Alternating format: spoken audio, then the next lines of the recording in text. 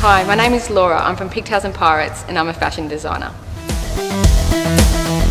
I started making and designing clothing about 3 years ago when I chose not to go back to work as a teacher, and I wanted to make clothing for my children, and that soon turned into a very good business for me, and making children's clothing turned into making ladies' clothing around about 6 months ago. We use a lot of cotton fabrics, but we're moving more towards some more luxurious fabrics such as satin, silks and laces for more evening wear designs.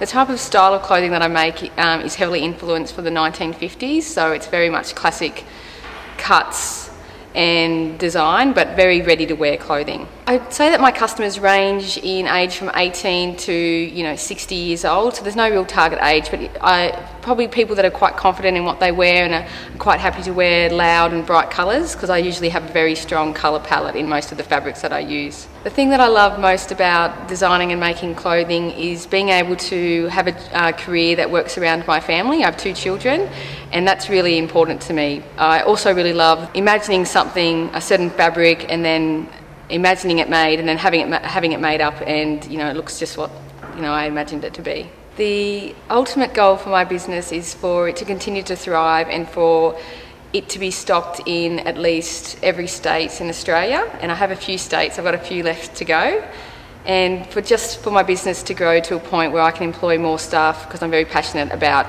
local employment and keeping people in employment. I'm Laura from Pigtails and Pirates, and I'm a raw artist.